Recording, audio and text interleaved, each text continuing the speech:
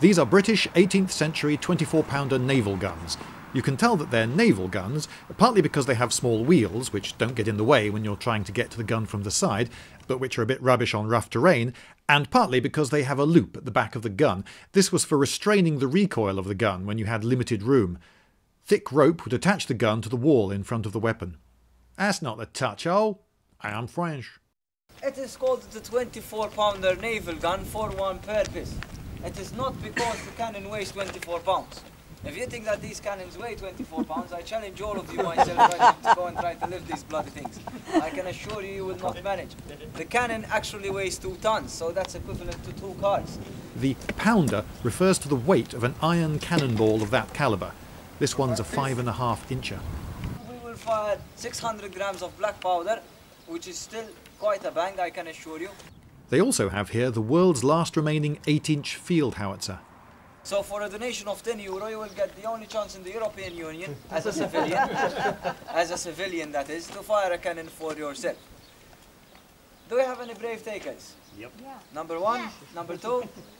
So the public came forward and were steeped in the ways of the British Army by being given smart uniforms. There's always one. 1, 2, 3, 4, 7. Do you like being in the artillery? I got a motto. Oh yes, what's that then? Always merry and bright. The first tool in the loading sequence is the worm, or wad screw. This was twisted to catch any remaining bits of bag, wadding or charge from the previous firing, birds' nests or whatever else might be fouling the barrel. Clear! 1!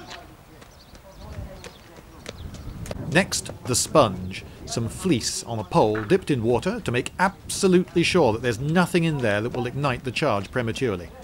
Safety first. Throughout all this, the ventsman holds his thumb over the touch hole to prevent a through draft which might fan some embers and cause an explosion during the loading process. He uses a leather thumb stall so that he doesn't burn his skin on the hot metal. Next, a man runs to get the charge of powder in a silk bag, and no, it would not be a good idea to keep these closer to the gun.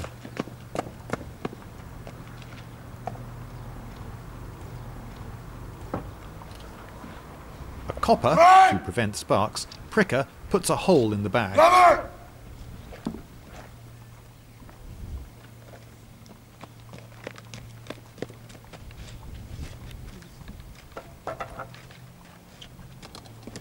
Fuse! Mag! Ready! Now a quick match is being inserted. Quills filled with gunpowder were sometimes used for this job.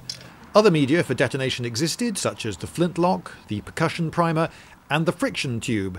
Strike the spark by yanking a roughened wire out of this, which was filled with antimony sulfide and potassium chlorate. To light the quick match, a slow match is used.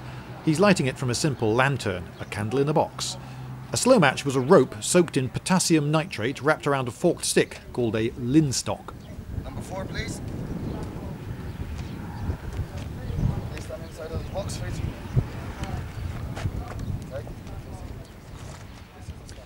Now the training of the gunner commences. It can take years for a recruit to master all the nuances of firing a cannon. The perfection of posture, the special diet, the idea of not leaning over the vent. And, oh, he's trained. Fire! Now for the moment, the fearsome detonation that will strike terror and ironmongery into the enemy. Any minute now. Oh, I can't stand the suspense. I suppose I could use this time to talk about his shorts. They're a very nice colour.